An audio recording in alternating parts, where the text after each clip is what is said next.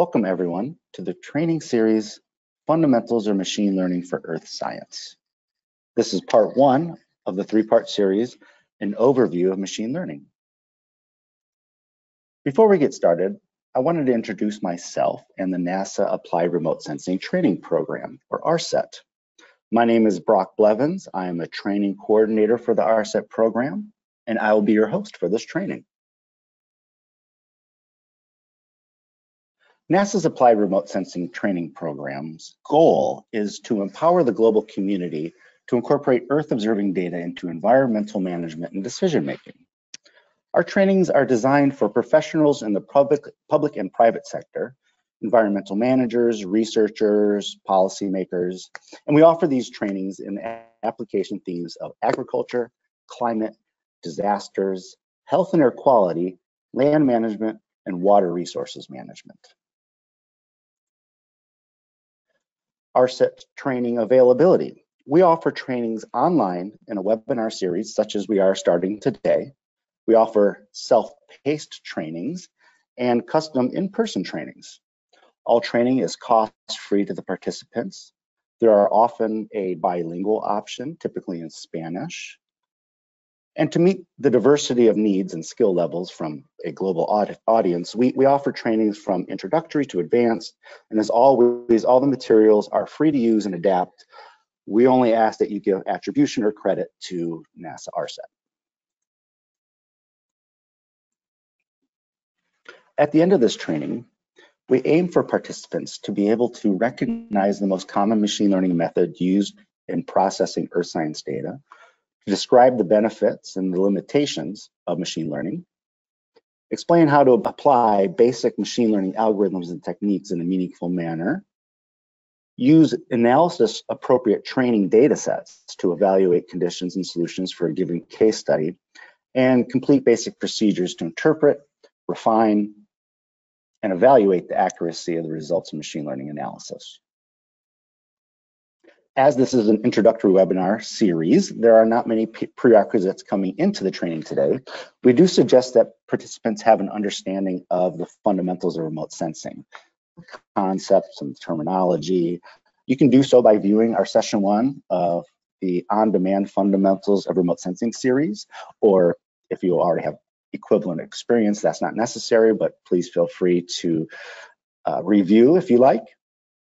Attendees will need to access a Google Drive and Google Colab to work with the code here today. So in order to access those resources, users must use an email ending in gmail.com. So you just have to have a gmail.com account. We'll have a video of the demonstration shown today available within 48 hours on the training webpage. So you are able to go through this process at your own pace. Here's a schedule for each of the three-part training that we'll cover from April 20th through May 4th. There will be one homework associated with the series, and that'll be available on May 4th. It'll be due on April 19th, and this will be a Google form submission. Throughout this presentation, please feel free to type your questions for the trainers in the questions section. All the questions that are being asked will be moved over to a Q&A document, and you'll be able to view all the questions and answers at the end of this presentation during our Q&A session in a document, and then we also answer those audibly. And we'll also provide this Q&A document as a resource, as a PDF, and we'll put that on our training webpage within a week. We just need to clean it up for accuracy, and you're able to obtain that from there. So now I will hand this off to our first trainer today, Jordan Caraballo-Vega, to introduce us to part one. Thank you, Jordan.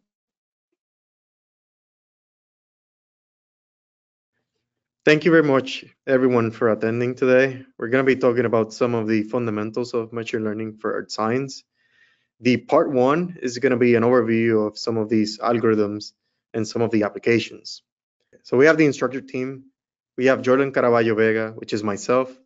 We have Mark Curl, which is our lead at the data science group at GSFC.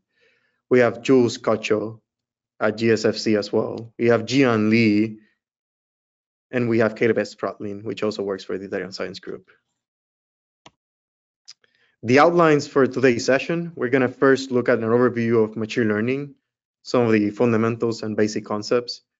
We're going to then look at the importance of machine learning targeted towards earth science and some of the applications that support this. We're going to see how usable machine learning algorithms are for remote sensing data. We're going to discuss some of the software that supports some of these machine learning algorithms. We're going to talk about some of the applications in detail, and then we're going to have a single hands-on experiment just to use Google Colab and then load and visualize some of the data. After this, we're going to have a post-session assignment that we're going to briefly discuss, and then we can proceed with the Q&A session. For all of the 3 sessions that we're going to discuss, we have this GitHub repository. We're going to have the resources and all of the materials that you can use later on after the session is done. The objectives of today, after participating in this training, attendees will be able to recognize the most common machine learning methods used for processing earth science data. They're going to be able to describe the benefits and limitations of machine learning for earth science analyses. And they're going to be able to explain how to apply some of these basic machine learning algorithms and techniques in a meaningful manner for remote sensing data. Jules, please take it over. In 1959, Arthur Samuel introduced the concept of machine learning with the following quote: "Machine learning enables the machine to automatically learn from data, improve performance from experiences, and predict things without being explicitly programmed." Machine learning can be understood as computational methods that use experience to improve performance or make accurate prediction. In this case, experience refers to past information or data that is available to us. As with any computational exercise, the quality and amount of the data will be crucial to the accuracy of the prediction that will be made. The major focus of machine learning is to extract information from data automatically by computational and statistical methods. How does machine learning work? The following diagram gives us some kind of overview of the main step of machine learning. And in the following slide, we are going to go into more details. A machine learning algorithm can be seen as a mathematical function containing many free parameters, thousands, even millions, that take input that we'll call features and map those features into one or more output that we'll call also target. The process of training a machine learning algorithm involves optimizing the free parameters to map the features to the target accurately. New input data that we'll call the test data is fed into the machine learning algorithm to test whether the method works correctly. The prediction and result are then checked against each other. A numerical score is then calculated. If the prediction and result don't match well, the method is retrained multiple times until the data scientists get the desired outcome. This enables the machine learning method to continually learn on its own and produce the optimal answer, gradually increasing in accuracy over time. Now, here are the basic simplified steps of machine learning. First of all, you need to state the problem. You need to gather the data. And after that, you have to do some kind of data pre-processing. It's important to mention that this data pre-processing, it might be the most important step of machine learning. People believe that 80% of the time need to spend on data processing. And we are going to see in session number 2, when we are going to learn about exploratory data analysis, is where really the focus will be on. After that, we need to go to the process of training the model. The data set connects the algorithm, and the method leverages sophisticated mathematical modeling to learn and develop prediction.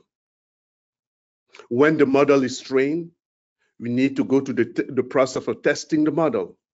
We use a test set to check the model's accuracy.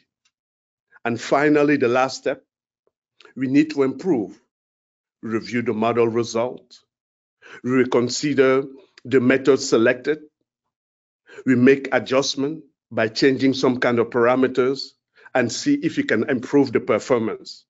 Sometimes small adjustments have a significant impact.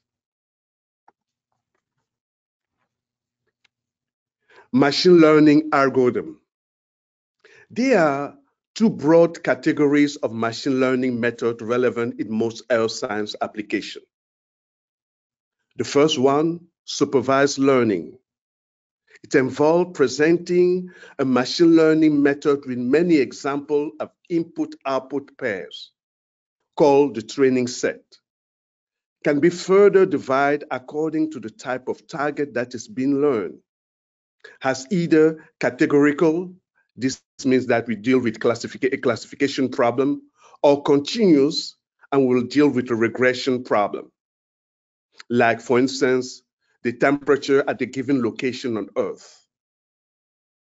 The model is trained with labeled data set, which allow the model to learn and grow more accurate over time. The second category, unsupervised learning. In this particular category, algorithms are not given a particular target to predict. Rather, an algorithm task is to learn the natural structure to identify patterns or trend in the data set without being told what structure it is. Here, the model looks for patterns in unlabeled data. A third category, reinforcement learning, is not commonly used in earth science. Here, the model trains machine to trials and error to take the best action by establishing a reward system.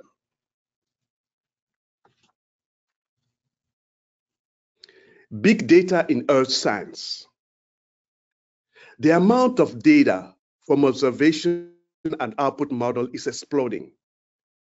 The data is characterized as being massive, multi-source, heterogeneous, multi-temporal, multi-scalar, highly dimensional, highly complex, non-stationary, and unstructured.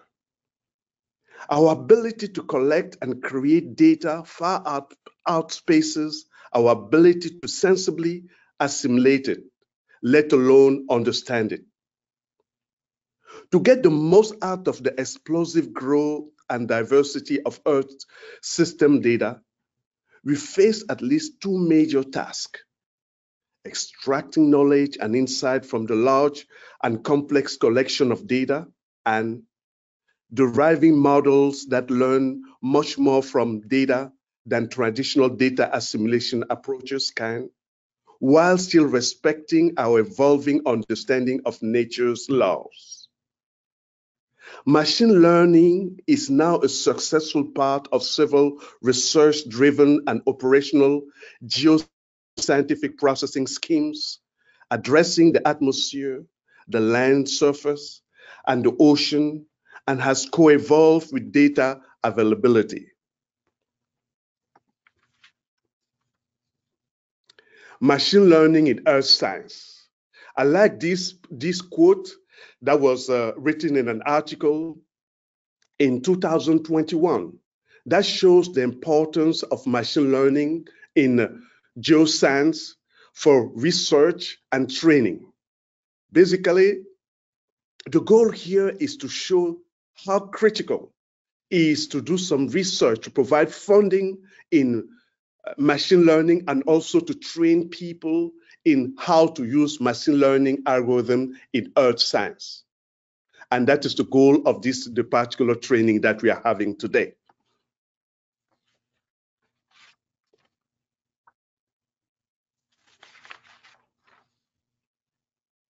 Machine learning has been applied to many domains in earth science.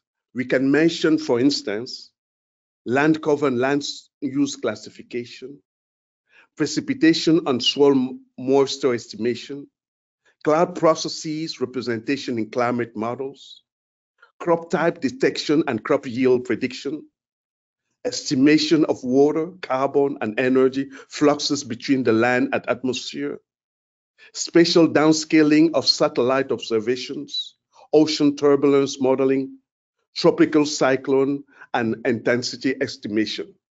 There are many other domains where machine learning can be applied in earth science.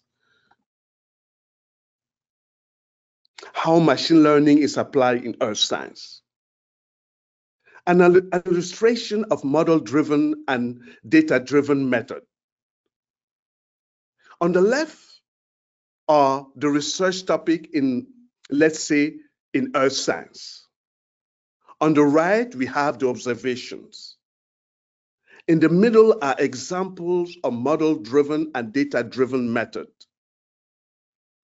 In model-driven method, the principle of geophysical phenomena are induced from a large amount of observed data based on physical causality. Then the models are used to deduct the geophysical phenomena in the future or in the past. This approach can be limited by the difficulties of finding patterns where we don't expect them. In data-driven method, the computer first inducts a regression or classification model without considering physical causality. Then this model will perform tasks such as classification on incoming data set. The use of machine learning here can help us discover patterns and trends buried between vast volume of data that are not apparent to human analysis. Machine learning technique learn relationship among physical parameters from both input and output data, in contrast to traditional or physical modeling method in which modeler explicitly account for those relationships when they set up a model.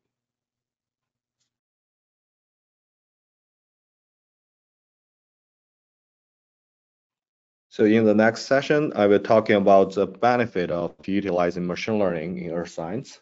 With machine learning application became very popular in the industry about a decade ago, NASA scientists also quickly realized that such technology can greatly accelerate the scientific researches in many aspects. I just point out a few examples here. First of all, using machine learning tools can increase the efficiency of processing and analyzing large amount of data. Every day, NASA collects tons of data by observing our Earth and outer space, and such amount of data increasing every second. It's a big challenge to process those data in a traditional way, but we can use some machine learning algorithm to simplify and automate analysis such complex data sets. Secondly, machine learning algorithms have proved its capability to identify objects, patterns, and relationships in complex data sets. Sometimes it can provide insights that's even difficult to be identified by our human eyes, and those insights often leading to new discoveries. Last but not least, we can apply machine learning algorithm to the areas where we are lack of observations and making predictions over there. Or in some cases, we can even use machine learning algorithms to replace physical models and make better predictions of Earth science phenomena. I will provide 2 use cases among many in the following slides. The first use case is to NASA scientists use machine learning algorithms to identify new stars and star systems. The data was collected by an instrument called the Transiting Exoplanet Survey Satellite TESS in short. The satellite was launched in April 2018. The mission is to search for planets outside our solar systems, including those planets that's suitable for life. and test satellite collecting tons of data every day and allow scientists to view the amount of optical lights arriving from the stars over time. Those called light curves. But it also provides a challenge because it's nearly impossible to thoroughly investigate the terabytes of astronomical data to find rare phenomena such as multiple star systems. But NASA scientist Brian Paul and his colleagues have developed and leveraged a set of machine learning and high-performance computing tools. Therefore, they can quickly extract more than 60 million light curves for further investigations. And based on those filtered light curves, NASA astronomers have identified more than 50 planet candidates and more than 200 potential binary star systems and more than 10 potential triple star systems and 20 potential quadruple star systems and even one potential sextuple star systems. And to be clear, all those discoveries are new. That means human beings have never identified such solar systems and planet previously. The second example I provide here is a cooperation between NASA Goddard Center and the Millennium Challenge Corporation, MCC. One of the goals of this corporation is to investigate agriculture development projects to empower local farmers and to combat with food insecurity. And research scientists use Sentinel-2 remote sensing data and in situ observations to train 5 different random forest models to estimate crop types and crop yield across the study region of Burkina Faso. And it's turned out the model shows more than 88% accuracy on crop types and 60% on crop yields during the 2019 rainy season. And accuracy dropped slightly to 64% and 53% respectively during the 2019 dry seasons. But it provides impressive accuracy to predict crop type for year 2020 dry season. It has a 60% accuracy for the crop types. And remember, that year we don't have any training data available. Therefore, the machine learning model actually fill the gaps to predict the crop types when we don't have any observation data in that areas.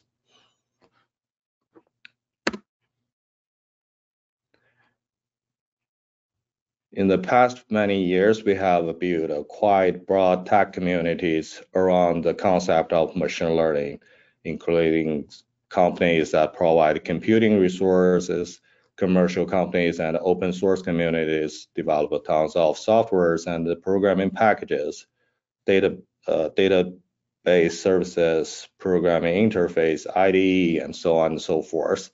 There's no way to provide a comprehensive list of technique we're going to use in machine learning applications.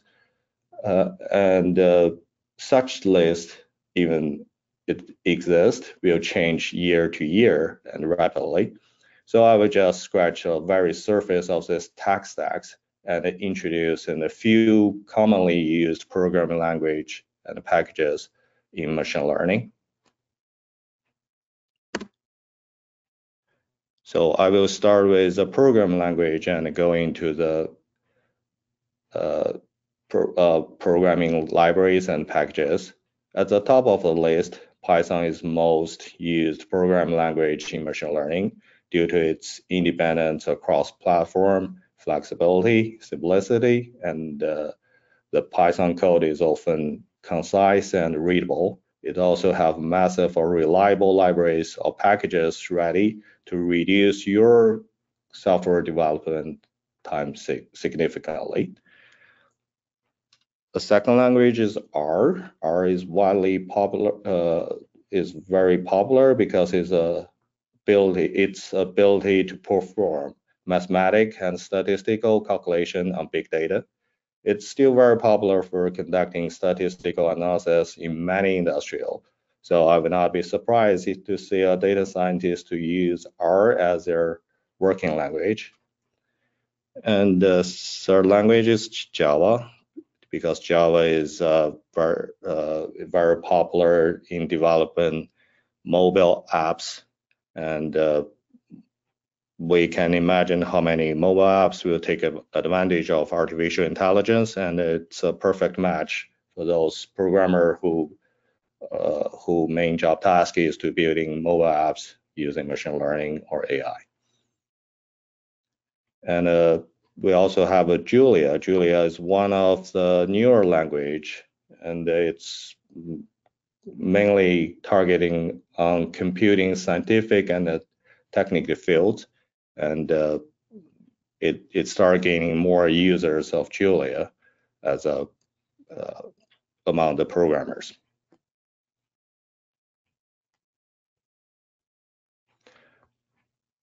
So in summary, I think all programming languages have its similarity. If you are mastered with logic and the structure of one language, it's relatively easy for you to adapt to a different program language. You just need to relearn the syntax if you have to relearn a new program language. But the backbone of each program language are similar. You just need to understand the logic and the structure of the coding.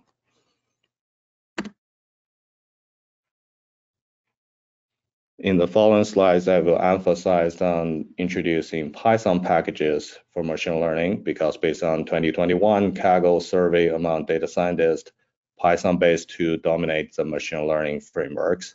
That's also the case for our group. Among all those instructors, we are heavily relying on Python packages to conduct our day-to-day work. So we have more familiarity with this language and the packages associated with it. A few fun facts from that Kaggle survey is that among those Python tools, 80% of data scientists use scikit-learn for their machine learning applications. And TensorFlow and Keras was mostly used for building deep learning models. And XGBoost is quite popular choice if you wanted to train a gradient boosting model. I believe all of you will use some of these tools during the notebook session of this training.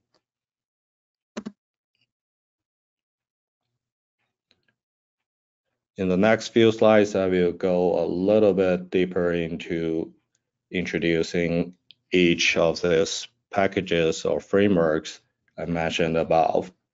And on the top of my list, scikit-learn is definitely the Swiss knife of machine learning. It provides vast functionality to implement machine learning algorithms such as classification, regression, clustering algorithm, dimensional reduction, model selection, data pre-processing, and so on and so forth. And it also have a very wonderful website to provide thorough documentation to help you understand and use those functions. I will strongly recommend to start your journey of machine learning from scikit-learn. And the TensorFlow and the Keras, as I mentioned about, are two high-level Python frameworks to help you build and train neural network models, or somebody called them deep learning models. Besides those two packages, PyTorch is another option for deep learning model. Each framework has its own advantage and disadvantage. You may choose different frameworks based on your requirement of your specific tasks. Also, frameworks also provide plenty of examples and instructions in their website. On this slide, I will introduce some utility softwares surrounding machine learning. First of all, Jupyter Notebook is not only developed for machine learning, but because it's provide a web-based interactive coding environment, notebooks become a great way to build prototype or sharing your models with other colleagues or friends. We will gain a lot of hands-on experience during this training with notebooks later on. And Matplotlib and Seaborn are two visualization libraries often used by data scientists for examining their data sets and the machine learning results.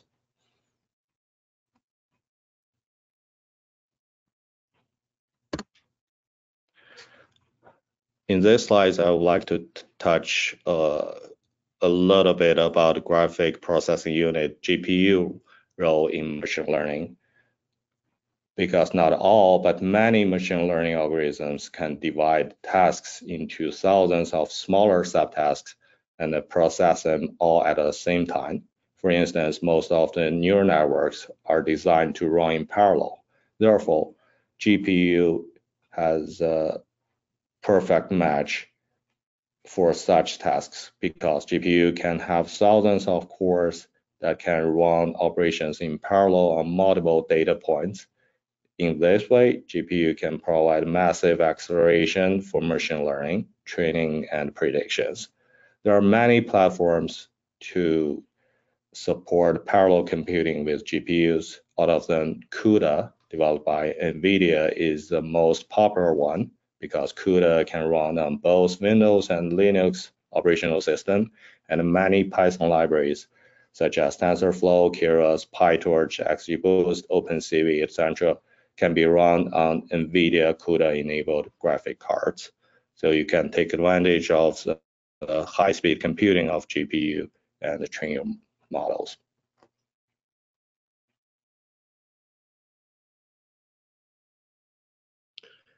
So now we're going to introduce some of these machine learning algorithms. And note that we're going to only introduce some of the basics and the fundamentals of these. They're going to provide you with the base then to infer from other algorithms that can be being released out there. Now, one of the main questions that we normally raise is which algorithm to choose. We have many machine learning algorithms being released on a weekly basis for many applications, particularly on earth science and even on general purpose applications. The development of machine learning algorithms has just been exponentially increasing over the past few years. And many of these, they relies on foundations of models that people normally just modify for their own applications. So we will not dive into the specifics of each one of those algorithms, but we will provide the tools to aid in the selection of some of these for your earth science problem. We're going to introduce some of the actual mathematic basics of them, but we're going to also provide hints or highlights on how many of these algorithms can be a good fit for your own application based on specific questions. Just to be clear, you're never bounded to a single algorithm. You can choose an algorithm now and might be able to change the algorithm along the development process, but it's always good to start from a good base or from at least a core base that you can then start working on your way to like other applications. On the right side, we have kind of a diagram of some of these huge numbers of algorithms that we have. But note how they go from an initial branch, let's say supervised learning, but then they kind of divide into that same base for like classification or regression, where they just modify, let's say, some of the ways they approach the mechanisms of predicting the target that we're looking for. So first thing that we need to do before choosing an algorithm is to specify the science problem. It's not a good practice to just go ahead and say, I'm going to use machine learning for my problem without knowing how machine learning will benefit your problem or your application. So the first step that we need to do is to identify that science problem and what scientific questions we want to answer. From there, we can roll down through all of these steps of the machine learning workflow where we identify our data, we test and see how the performance is going to be on our application and what performance are we required to have for this specific application. We also go by and check on the explainability of our model. How much do we need to explain our model in order to trust it for a specific application? An example here is that for disaster response, you're probably not going to be comfortable using an algorithm that is just a black box that you just don't understand that much. So you'll probably end up having an algorithm that you can understand its decisions and drivers to avoid false positives or false negatives. The other concept that we need to look into play is the dimensionality of our data. What are the dimensions of our data? Do we need to reduce the dimensions of our data to find more actionable results? Do we need to look at specifics of how to do feature engineering to improve our data set in order to find some of these solutions? Okay, so now let's just dive into some of these questions. And while I start discussing some of them, feel free to think about your specific problem in hand and how will you answer some of these based on your application. Our first question is, which scientific questions would you like to address? And what information is missing to answer this question?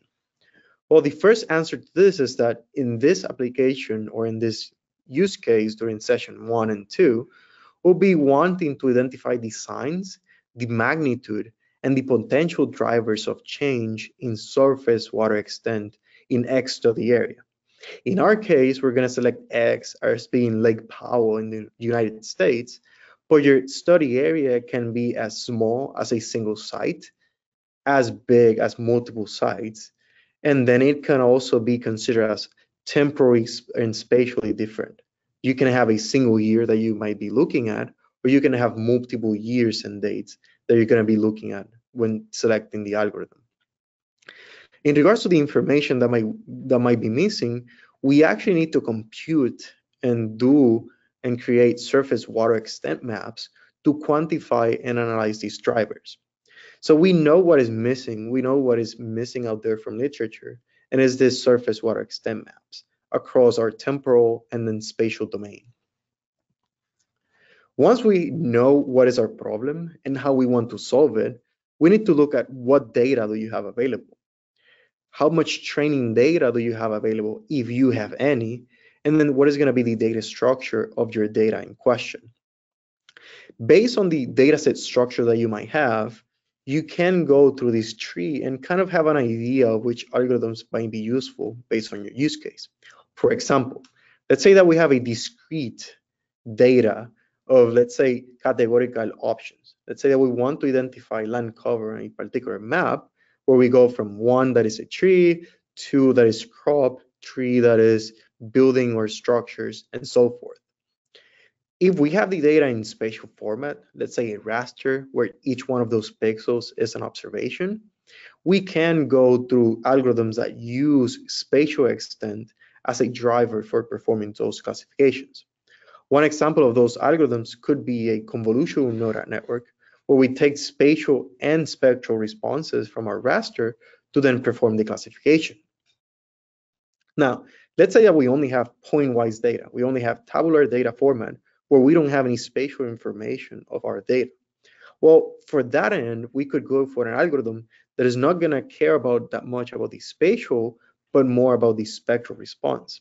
And some of those algorithms could be a random forest, could be an XGBoost algorithms, where we are only looking at the column features of that observation. We are caring about the neighborhood of that pixel. Another example is on the continuous side of things. We might have a target variable that is not a categorical option, but is a kind of a regression option or a continuous value. Think about some applications like lake depth. Think about canopy height models, where you want to actually identify the height of that particular pixel or that particular object. In this case, we also have the option of having data in a spatial or tabular format. If we have a spatial data structure, we might be able to also leverage convolutional neural networks or even transformers to then increase our way of looking at both the spectral response, but also the neighboring pixels across that particular observation. This can be a way of quantifying the way we learn through the model, or the way we represent our actual training data. Assuming we have the data on a tabular format, we could also use another deviation of the random forest, which would be a random forest regression. We can also use things like neural networks, where we only look at specific pixels and then take decisions and train a model based on that. Now, let's answer some of these questions with our use case for session 1 and 2. The data we have available is going to be the global coverage we have with MODIS satellite data. We're going to be using data from the MODIS instrument, and we do have global coverage from this instrument across several temporal windows. Do we have the training data available? Well, in this case, we have gathered large extents of training data points that are going to be quantifying the water extent over the surface. What is the data structure of these data? Well, the data structure of our data comes on a raster format, but we can actually pre-process this data and perform feature engineering to make it into a tabular format. The last piece of this, if this is a continuous or discrete problem, in our case, our dependent variable is going to be water pixels, which we are discretizing as no water and water. So we have looked at the data structure and some of the options that we have based on the algorithms, but we also need to take into account performance. And some of the questions we need to answer for performance-wise is, what are the performance requirements based on the science questions we have? Do we need real-time observations, or do we have static maps that we're going to create that can be then looked at later on? We also need to take into account which software we're going to be running the application on. For example, we can have on-premise resources where we would have probably a server in our lab. We can also leverage commercial cloud like Amazon Web Services or Azure Cloud, where we leverage systems that are being controlled or managed on an external cloud. We can also run applications on embedded hardware that could actually be running on a space cube or on a satellite that is on orbit. Last question that we have is, what is the most important for your project? Is it inference time, or is it model performance? Is it how fast your model can provide responses, or how good your model is in terms of accuracy? Based on the actual algorithms of machine learning that we have these days, there's always a way of paying attention to some of these. You might be able to have a really accurate model that might take additional time to perform inference. And this is because some of these models, they are created to be large enough to be able to discretize additional features from the data, but they are normally bigger, which means that they need to perform additional computations and discretization from the actual data. An example on this right side image that we have in here, we have simplicity over time versus the accuracy. Many of these simple algorithms like linear regression, where we're only solving for an equation, or logistic regression, they're very simple, but they also lack on most of the accuracy on data sets that are kind of complex. We also have k-means clustering algorithm, where we perform unsupervised classification of specific data sets, where accuracy might be limited by the simplicity and time this take to be processed or to be run. Our accuracy continues then to increase when we start looking at more complex algorithms like neural networks, decision trees, and ensembles of these, even support vector machines, but they are limited by the simplicity or the time that are going to take.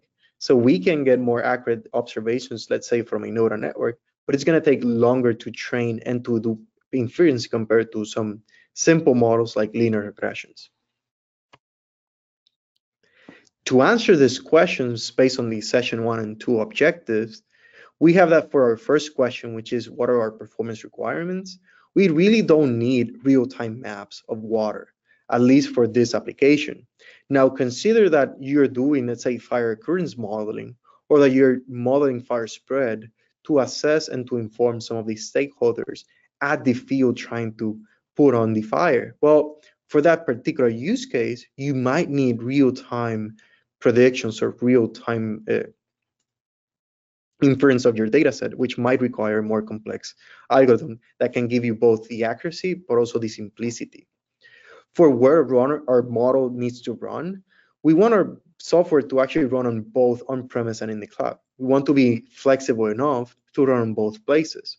You can invest some time to make sure that your model runs on both, but you can also concentrate on the specific application you're going to be running on. For example, you can optimize your model to only run on-premises without having to consider on-the-cloud resources. The last question that we have in here is, what is more important for us, the inference time or the model performance? In our case, we actually have to have better model performance rather than inference time, because we're going to be creating these maps once and then looking at them from a science perspective. So we don't need to actually create them as fast as we need them. We actually need to process the entire global coverage on a timely fashion, which we're going to leverage GPUs for it. But we don't need real-time observations like something like a satellite would need to perform decisions on. The last piece is kind of the operation side of things. How do we choose the specific model based on the data we have, but also our requirements? And scikit-learns provide a good overview of how some of these decisions would go. One example of this is we can start from, let's say, the start endpoint. And the first questions that we have is, how many samples are we going to process? Do we have more than 50 samples, or do we have less than 50 samples? In some applications, let's say for the water extent mapping of the entire globe, you will need more than 50 samples to perform an accurate prediction or classification in this case, just because of how spectral diverse the actual globe is. You're gonna have more than 50 different spectral differences or spectral responses on different locations. Let's just compare how a bare soil would look like compared to how the actual water would look like, compared to how a wet land field would look like.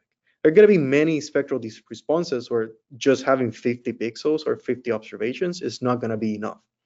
Well, once we gather more data, we can then proceed to select which category we're going to be looking at. Are we going to quantify or get a prediction of the quantification of a value? Are we going to have labeled data that we then need to classify into other means? What is going to be the actual target on our use case? Well, if we're going to have labeled data and we have less than, let's say, 100,000 of samples, we can use algorithms that are not very data intensive or that do not require vast amounts of data to have at least accurate predictions. Let's say that you have less than 100,000 samples and you want to quantify something, you can also look at several regressors that can provide you with the accurate results that you might need based on the small sample that you might have. Now, let's say that you can actually have more samples than the actual application, that you can increase your training data set to be representative enough across the actual data set. Well, that's where we can start looking at maybe neural networks, maybe other ensemble algorithms that can take into account both generalization, but also accuracy based on the representatives of your training data.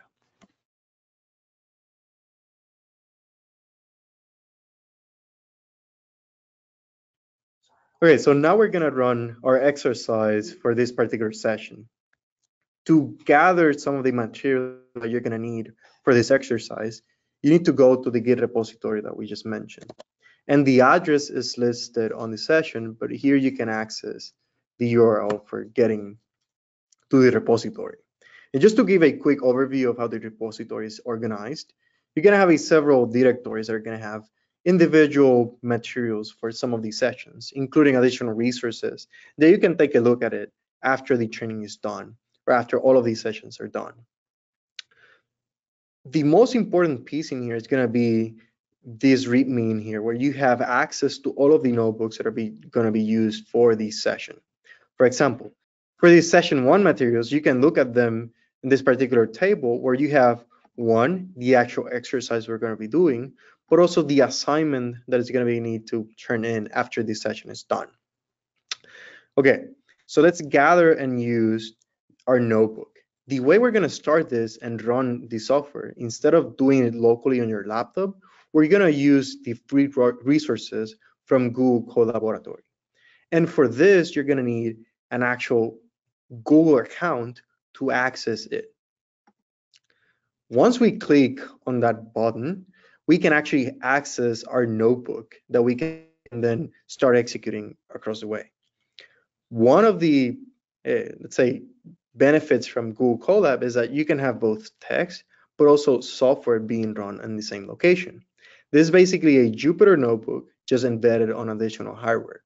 Another benefit from Google Colab is that you can leverage free resources and even take some GPU time to do some of your work. So if you need to have, let's say, low-level applications or even like exploratory data analysis, just to take a look at your data, you can leverage some of these resources for free. Some of the important pieces in here, you have the File tab where you can open new notebooks or create new notebooks. You can edit some of these cells that you have in there, like pasting and cutting some of these cells that we're going to be working with. But the most important and the one we want to focus on for this session is the runtime. So not on the runtime where we have options to run all, which would be running every single cell on our session, or run before or run the selection cell that we have.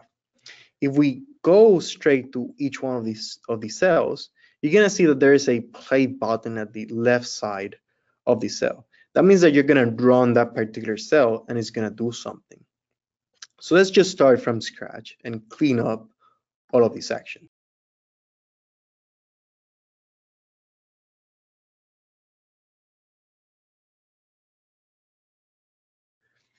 We can go and then play the play button. We're gonna have that option of says, warning, this notebook was not authored by Google, but it's actually authored by us.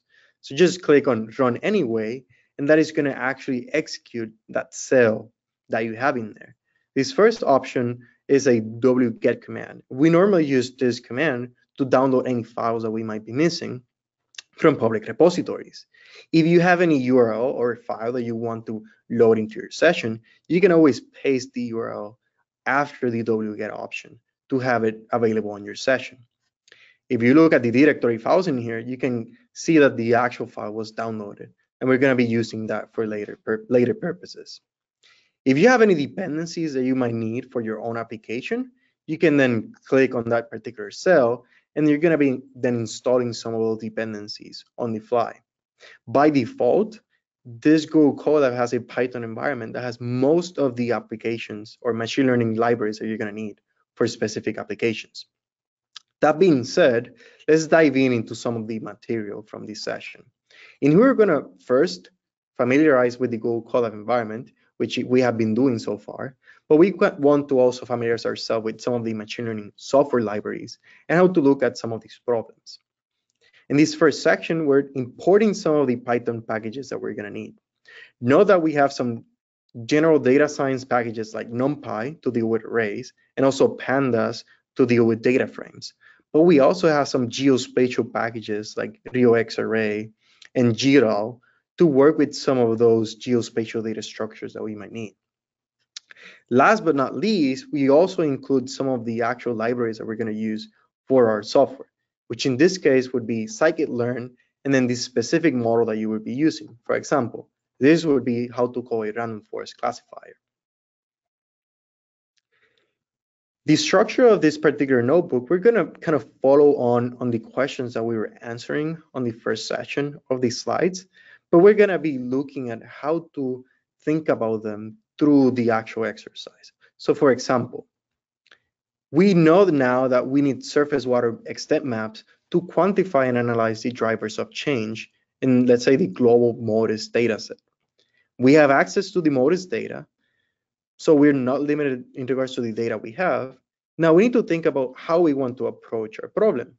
And there are many ways to think about it, because we can just go through some of these questions. Well, first one, is our problem a classification or a regression problem? Based on that answer, you can think about what actual model or what actual algorithm to use. And we already discussed that if we're going to do a simple classification, we might be able to use a random forest classifier if we're going to do any regression or quantifiable values, then we can use a random forest regressor. And that same concept of the actual algorithm and the actual application are going to be used across the board. For example, there can be a logistic regressor and so forth. Now, our next question is, we know that we have a classification problem. Now, how many classes are we going to have in this problem? You can have a binary problem where we can just identify water and not water pixels, but we can also quantify, let's say, multiple classes within an individual class. Let's say that you want to differentiate between like open waters, rivers, oceans, etc. Depending on that particular problem, you can have a binary algorithm or you can have a multi-class algorithm. Now, we know how we're going to approach the problem. We know we want a classifier that is going to then be doing binary segmentation or binary classification.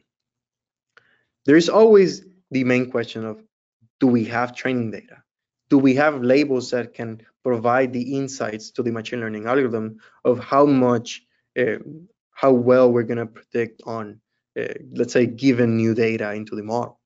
Well, for example, the random forest might not need as many observations as what a convolutional neural network model would need. Thus, the amount of training data available is going to play a big role at the time of selecting which algorithm to choose. We can also use feature engineering techniques as adding new features and so forth to increase the amount of data we have. Like, for example, using data augmentation techniques, where we do small deviations of existing training data points to increase the amount of data we have. Now, some of the questions that you need to do before performing any feature engineering is our training data of good quality? And the quality of your data is going to be a huge driver at when deciding which training data set to use. For example, disaster responding applications might not be flexible enough to have mislabeled data in their training, since it might bring additional noise to their models. However, when dealing with other types of simple classifications, we might be able to consolidate or even be okay with some mislabeled data that we can then maybe downside on our actual training data set. Thus, the quality of the labeling data is going to be really a factor to account for, depending on your application. Now, is there any labeling data available out there? Like, are there any crowdsourced labels that you might be able to leverage into your problem? Can you use labels that other people have created for your own application? Let's say that you have labels, someone created a 2-meter resolution, and you need those labels at 10 meter. Well, you might be able to upsample your observations to then get them into the grid that you might need for your own application. The last question that we have, and which is really important depending on the problem, is how much budget do you have to invest in training data? Maybe your project didn't have any budget to invest on creating training data because it just takes time. It takes money to actually get the training data, get the observers to quantify some of these. Or you might need to then use some unsupervised methods to try to account for the lack of training data. One technique that you can use for, let's say, doing unsupervised labeling of data is using clustering algorithms. And here I'm gonna introduce one of them, which is the k-means clustering algorithm, but it's basically the foundation for other clustering algorithms that are similarly out there. The main idea of clustering algorithms is that we provide a k number of clusters that we're gonna be dividing our data into. And where all of the other algorithms kind of differentiate from k-means is how they calculate distance between our groups, how they calculate the centroids that we're going to be clustering our data into. The main idea here is that we're going to have, let's say, a bucket of points of our data that the algorithm is going to, 1, look at it, 2, calculate centroids of distance across them, and then randomly initiate some of these clusters across the data. This can provide, based on the data set, good options to visualize or to even segregate some of the observations. We might even be able to identify outliers in our data set that can help us understand how our data is looking like for the specific application. Even taking it further, we can observe how we can perform some k-means clustering simply by using the scikit-learn library. For example, we here select the number of clusters that we want to do. We then take and download specific bands from our raster, and then we go ahead and perform a fit operation of our dataset, which in this case is allowing the model to learn or to iterate across the data. Once we have fitted our algorithm, we can then proceed to perform any predictions. And then since we were using the data as a tabular format, we can just reshape it back into our raster data. An example is in here where we have the imagery that was input to the k-means cluster, and also the output of that k-means cluster, which in this case are a group of 4 clusters across the raster. If we look into more detail across it, we can see how these 4 groups are being classified in this cluster. Note that there's extremely a lot of noise, and the lake in here that is in the middle, which is Lake Powell, is not really well segmented through k-means. Now, one of those masks actually gather all of the pixels from Lake Powell into a single cluster. The downside of this is that we also have noise from other features that were not water pixels. That being said, this can be a good start for creating the labeling points. Now, instead of having to manually label each one of the pixels from Lake Powell, you can use this as a starting point and then disaggregate some of these clusters to then create, let's say, the ground truth map that you might need to train other models that might be on a supervised fashion. Okay, so now let's just discuss some of these algorithms and at least some of the basics. The first one that we have is the random forest. And the basics of random forest is that we have n observations and we have a target variable that we want to match based on those observations. The idea is that we're gonna create independent trees that are gonna be then aggregated at the end, and we're gonna get or a majority score or the average of those independent trees. The idea of how these independent trees are aggregated is that we do a bootstrapping technique, which is basically creating additional training data sets from the initial, let's say, training data set that we provide the model. So we have multiple observations that we're going to be then creating independent trees, and each one of those trees are going to gather a particular decision. At the end, the trees that have the majority or the majority rule is applied to all of the trees, and we get the classification or the regression value that we want. One of the downsides of random forest is that they don't generalize very well because they need to use or they need to have decisions that are supported by individual features. If your feature engineering process was not good enough, then your models might not be able to generalize across different samples that the model hasn't seen. Here we present a simple way of applying a random forest classifier, and we're gonna deep dive a bit more on other sessions. So next we have the XGBoost. The XGBoost takes the ensemble or 3 ensemble as the random forest to the next level. In here, instead of taking each one of the trees as a single observation, each one of them weighted at the same way, in this case, we prioritize the trees or the observations where our ensemble failed on, the trees and observations that need or require additional training on. And the idea is that we use a minimization function where we kind of penalize our model based on observations that we're missing. So we do have the same option of having multiple trees, but then the way we approach retraining the trees is based on a weighted function where we take gradient descent calculation to improve on this.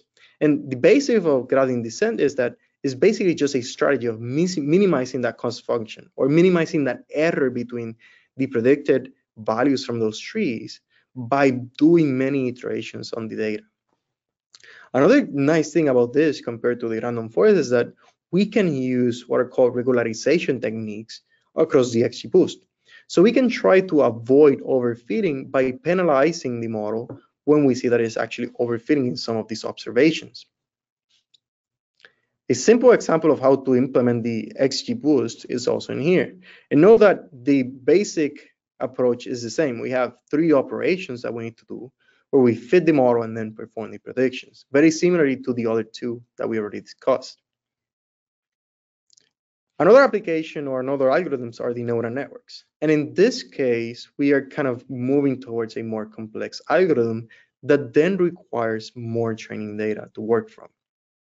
And the main idea here is that we use, instead of decision trees or instead of like a structured decision, we allow our model or algorithm to learn features out of the data.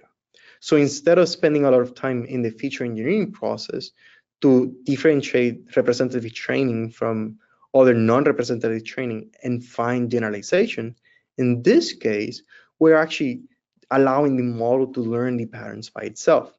And this is done by a process of forward propagation and back propagation. And the idea is that the model, let's say, penalizes each one of these locations or decisions that the model is doing, and then it relearns what is happening or the features that are being misclassified, and goes again and iterates over the process on and on and on.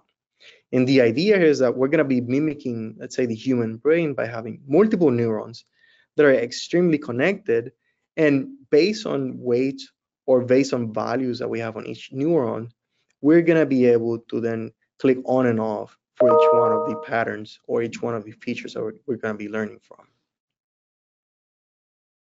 Below this, we also have kind of an example of how to implement some of this. And know that this is basically the same approach that we had before, just by adding one more step, which in this case would be the compilation. And again, we don't dive into many details in here, but this can provide you with the base to think about your problem and then go from there. The three algorithms that we just mentioned, they're basically pixel-based algorithms, or algorithms that didn't take into account the neighborhood of those pixels. For that, we have convolutional neural networks. And the main idea of convolutional neural networks is basically having also the neuron approach, where each one of those neurons are connected, but we include the convolution piece into the model. And the idea of convolutions is that we're going to both take the spectral response or the value of that individual pixel, but we are also going to calculate values across the neighborhood of that pixel to take into account the spatial characteristics of it. And this is really useful, let's say, for applications where you actually care about the neighborhood of the individual pixel in order to get the prediction of it. Let's say, for example, you want to classify if a tree is actually a tree or not. You might be able to hit on a, let's say, the middle point of the crown, but a CNN would allow you to learn that it's a tree by looking at that individual crown pixel, but also its boundaries. Okay, so as some closing thoughts, we have introduced some of the basics of these algorithms. We have provided some of the foundations of how to look for characteristics in these individual algorithms and how they play a role when deciding which one to use. We have also discussed some of the basics of looking at the data and understanding the data in order to choose the actual algorithm. And we have also discussed on some of the techniques to better choose the initial algorithm without having to stick with that specific algorithm across the development process, and making it clear that you can start with a single algorithm, but you can also change the same algorithm by simply doing some simple code changes.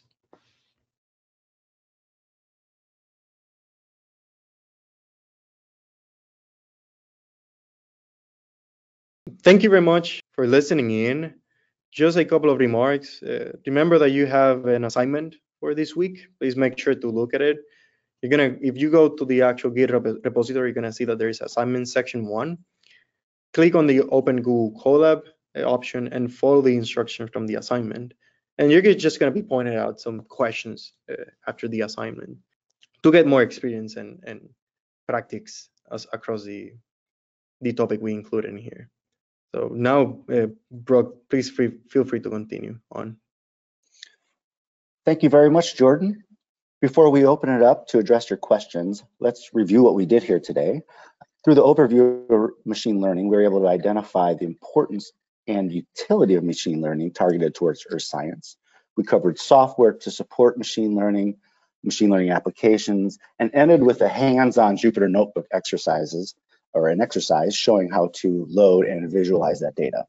We hope that after this part 1, you were able to recognize the most common machine learning methods used for processing earth science data, describe the benefits and limitations, and then explain how to apply the basic machine learning algorithms and techniques in a meaningful manner. Looking ahead to part 2 next week, we'll be covering training data and a land cover classification example.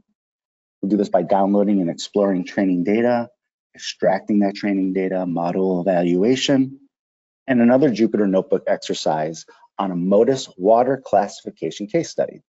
So look forward to that next week. If you have any further questions, you can contact myself or my ARSET colleagues at our email addresses here. As a reminder, here is a course website where you can find all the materials, including the PDF of the PowerPoint presentation and the recording of the video that will be uploaded shortly. The homework link will be available on the course website during the final session, or the final part on May 4th.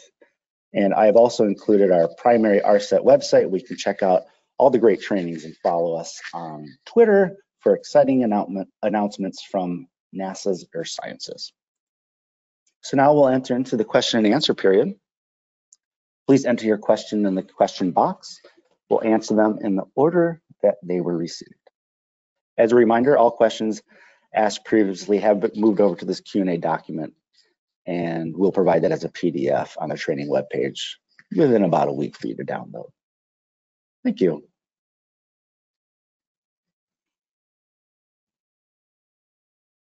Okay, we will open up our question and answer session now. Thank you for sending in your questions, and please keep them coming. So we have been moving these over throughout the presentation, and we'll start addressing these one by one. Just gonna make this a little bit bigger for everybody. Okay, all right, so I'll just start with question 1. What counts as very large numbers? And I believe this was part of the presentation that Jian was giving. What counts as very large numbers for the comments about R versus Python? Millions, billions, or trillions? I'm not sure if Jordan or Jian, you wanted to address this. You can unmute your mic. Sure. Actually, by very large number, I mean mathematically large.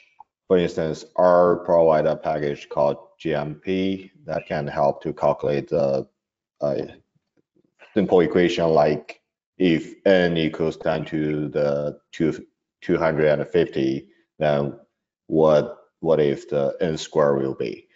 Instead of return infinity, R with GMP can provide the correct answer of 10 to the 500. This is just like a minor advantage. The most important strength or advantage of R is its capability of building statistic model.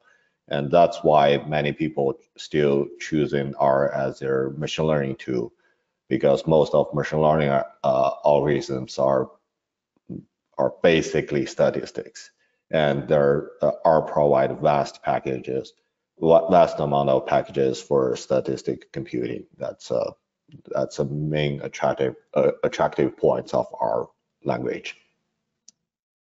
Thank you. Yeah, and that last point, very important. Thank you. Question 2, are there any case studies where a hybrid method is used? Are data-driven and model drives applied at the same time? And at which level can we use each one in the same process? It looks like we have some answers here. Whoever feels comfortable speaking to this or filled in most of it, please feel free. I can probably speak on that. So there are actually many cases where you can use kind of a hybrid method between model-driven and data-driven applications, and some of these techniques are actually called physics-informed models or knowledge-informed models in machine learning. And the idea is that you have cases where you have your data-driven model that can be informed by some equations from the physics side of things. You can also have applications where the data-driven models are used for one task, and then your model-driven model is kind of like used for a downstream task, and even vice versa. You can start with one and then end your workflow with another. There are actually kind of know specifics on where to use one over the other. So my recommendation would be like, if you have the data available to train the data-driven model, you can always rely on it and then validate with some of the model-driven data. Most of this machine learning-based model, they'll have better performance. It'll be faster than some of these model-driven, but it can also be kind of the other way depending on your task. Another thing is that you could accelerate some of the synthetic train data generation by using some of these model-driven to generate some of these synthetic training data. And then there are also some use cases where people use machine learning methods to kind of do feature selection or parameter tuning on those data-driven models. So it's kind of taking the advantage of kind of the potential speed of machine learning to then boost some of those model-driven or physics-based models. We added one reference there that you can kind of look out later. Yes, thank you very much for that reference. And I pointed, or I put that link in the chat so people can have that. We'll also have this available on the training webpage in about a week. Question 3, how is the trade-off between speed and accuracy determined for the model shown in figure slide 36? How do you define accuracy here? So slide 36 was kind of a simple approach to kind of defining that trade-off. And accuracy can be any metric on your end. And this is something that is really like use case, on a use case basis. But the idea is that accuracy would be kind of that equation or that metric that you want your model to improve on or to kind of be better on. And like accuracy can be either just plain accuracy or kind of the average approach. It can be precision. It can be even recall. It can be a metric of your own, just trying to minimize that loss error. But then that trade-off between speed and accuracy is going to depend on how many observations you need per second, or how many, let's say, how many things you need process on X number of time. And many of these simple algorithms like logistic regression, they're really fast, but normally they just don't generalize on data they haven't seen before. So that's kind of where the trade-off is at. Thank you. And question 4, can we use the random forest model to find crop water use? I'll take that one. So basically, I mean, if you have something you want to predict, if you have training for that, if you have labeled training for that, then in theory, you can try to train a model to predict it using some set of input predictors. The skill at which you'll be able to predict, crop water use, for example, is going to depend on the quality of your training labels and the ability of the predictor stack to tell you, to predict that particular feature, in this case, crop water use. Thank you. Yeah, no, and that is a good point to make there, that these models, they do their function, but it really is how are you defining your problem? And if you have all the right data going in theory, should be useful for that. Question 5. Oh, go ahead. How do you choose the number of clusters? I'll take a stab at that one too. I'm assuming they're talking about k-means clusters here, and it really depends on your question. So you can have, there is an upper limit on how many you can set based on the software.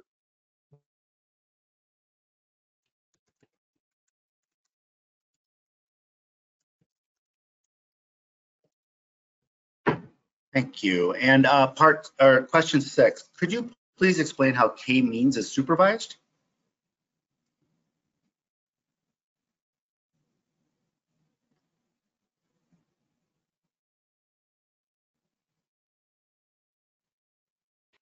I can just speak to that one then. So k-means is not dependent on any labels. You can input your data into the algorithm, and you're gonna get kind of a distant metric from that specific data. So it's gonna be looking at what features from your data are similar, and then what features are kind of like different or even outliers. that are going to be clusterized in other locations. So you don't need any training data to perform these k-means clustering, and you can even use it for like some classification task. Great, thank you. Question 7, why does random forest not work well when doing a cross validation?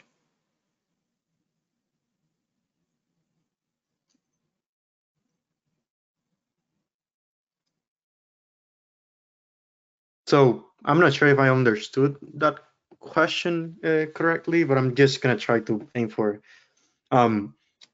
cross-validation is a second step that is done, let's say, during training, or even trying to do some of the validation of your model to see how it can generalize across multiple sets of training data. So random forest can be used with cross-validation, and some of those techniques can be even like k-fold cross-validation, which we're gonna discuss on the session 2. So it's not that it doesn't work with cross-validation, it just have some, let's say, downsides where it is only going to be able to kind of classify or perform well on data that it has seen, or at least representative training. So it might not be able to generalize very well on other things just because features that it's learning are based on the training data that you input. Thank you. No, I think that hopefully got to the heart of what this participant was asking. But please pay attention to part 2 next week, where we're going to go a little bit deeper into that. Question 8, when we use algorithms such as random forest or tree decision, we have different inputs for the model. Is it advisable to do a preliminary analysis to avoid collinearity, or is the algorithm able to manage that?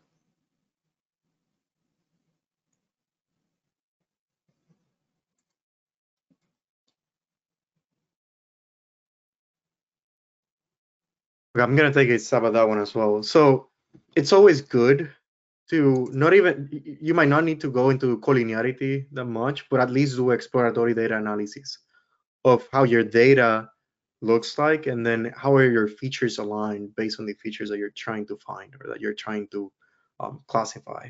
The idea here is that with exploratory data analysis, which we're also going to discuss in session 2, you can find what features from your data are similar enough to know how the model is going to respond or how the model is going to be learning from those features. So we do advise always to do exploratory data analysis, one, for yourself to kind of understand how your data looks like and to see if there are any like correlations between the data, but 2, also to kind of have a heads up of how the model is going to be learning the features from your data. Thank you very much. Okay, question 9. We have a 3-parter. Here I have 3 questions. What are the possible solutions if the number of samples of the classified class is unequal? 2, what is the overfitting problem? I don't know if you just want to attack the first couple parts of this one. Okay, there are several ways of attacking some of these problems. So just gonna briefly start talking about number 9. So number of samples is unequal. So there are many ways of doing this. First of all is you can try to drop some of your features from the data, let's say of the class that you have the most, and then try to make a balance between them. And this would be fine for some of these like tabular algorithms like random forest or XGBoost.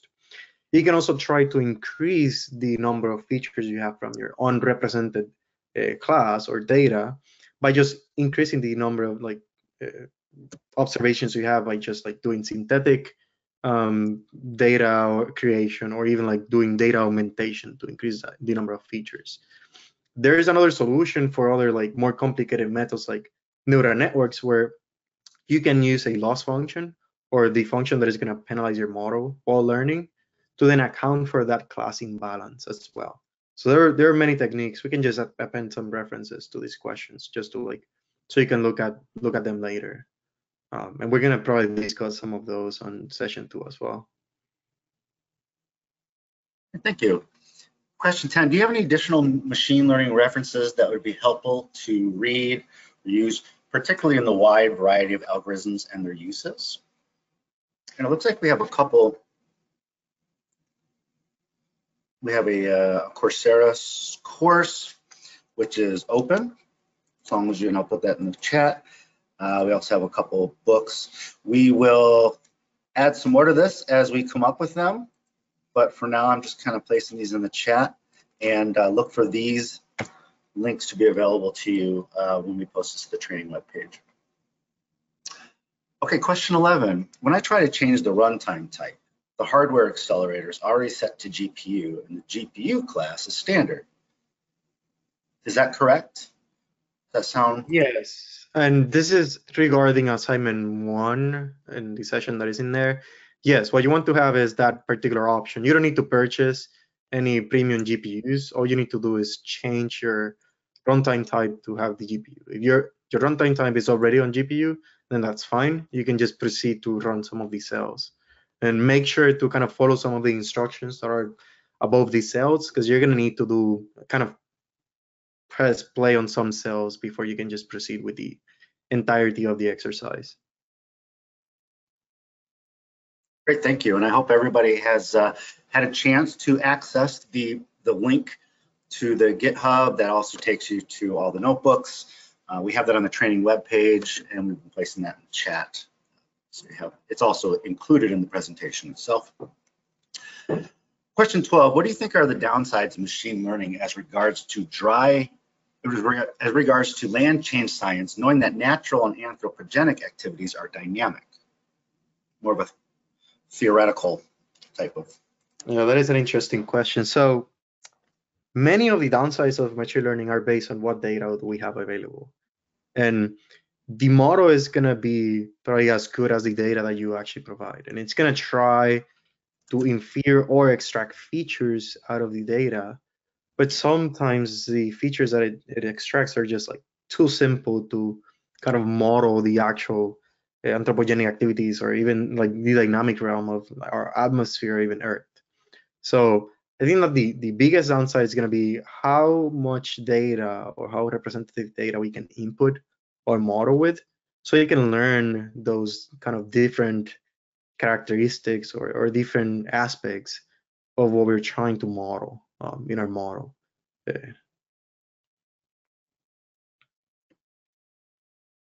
Okay, we have a couple minutes left, so I think we might just take this question number 13 and close it out for today. However, we have been collecting your questions, and we will do our best to address these before we post to our training webpage. Question 13, I'm trying to work with atmospheric phenomenon forecasts and predictions. What should guide my choice of training data, reanalysis data or forecasts of numerical weather prediction models? Okay, so that guidance and your choice of data is going to depend both on your temporal resolution, but also on your spatial resolution. So it would actually depend on how temporal specific and how spatial specific your model is going to be to then select that training data. For example, I've seen some forecasting models that would rely on some synthetic data generated from like the weather forecasting model. And those models are going to kind of depend on some of the NOAA GFS models that do some of the forecasting. And some of those are like one kilometer or like half degree resolution at the most. So whatever training they are looking for is going to depend also on your area of study. There are some studies of how biased some of these models are depending on the actual study area you're concentrating on. So if this is globally related, you're going to need to look at what are the bias of this existing training data sets that are out there to see how specific it would be or what is going to be the quality of the training that you're going to be looking for. The other part of your question is, can we also take real-time observations available for a short period of time? And that is, of course. You can also have training data that is going to be close to real-time just to do some of the forecasting. You can go from like minutes to hours to even like do 10-day forecast just by choosing whatever temporal resolution you're going to need for your specific use case. And I can add one sentence for that real-time observation for validation. Please keep in mind that even the real-time observation is not fully truth. There's still uncertainty located in the real-time observations. If it's on-ground observations, there's human-induced errors. If it's remote sensing, maybe we have retrieval errors occurred when we processing the remote sensing data. So keep in mind that real-time observation is not fully true. Great, thank you. Okay, so we are going to close this out for today. I thank you everybody for attending. We are going to pick this back up next week for part 2. Please take a look at the code, the notebooks, and the assignment that's in the GitHub. And those assignment questions, use those to think about the code and explore it. We will have a Google form available at the end of the training on May 4th that will contain these questions in for you to submit your answers, which will lead to a certificate of completion, which is attending all 3 trainings, all 3 parts, of course, and submitting the training homework. So with that, I just want to leave it to Jordan or Mark or Jules or Jian. If you have anything that you wanted to say to the participants here today, please feel free. No, just thank you very much for attending, and hopefully we do some more exciting things on session 2 and 3. We certainly will. Okay, thank you and enjoy the rest of your day, everybody.